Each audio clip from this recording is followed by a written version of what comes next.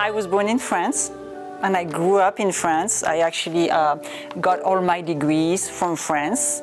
And I came to the US when I was preparing my PhD. I'm close to my 40th anniversary in the US. And I worked in the Bay Area for a few years and then moved to Lake Tahoe. I just love teaching. You know, I just realized right away that I love teaching. I've been here since '95, so it's been 28 years.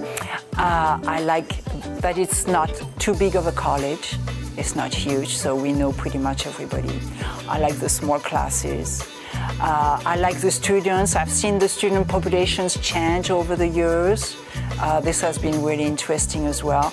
And I think right now at WNC we have great support. We have a really supportive organization. So my classes are science classes, so there are different types of classes that I teach.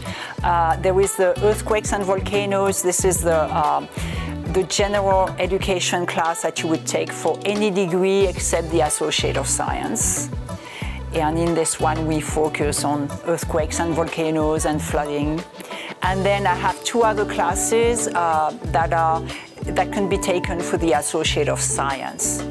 And one is physical geography. And in that one, we study maps, we study the seasons, we study climate and weather.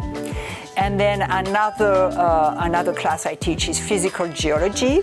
And in this one, we study rocks, minerals, plate tectonics, volcanoes, geologic time, all these kinds of things. And those two classes, physical geography and physical geology, they can count for the Associate of Science. I actually got interested into geology when I was 12 years old. I'm a rock climber. That's my favorite activity of all the activities I've done during my life. And I really like rock climbing because it totally empties your brain. You have to be, you know, more than 100% focused on what you do. So it's also very relaxing mentally.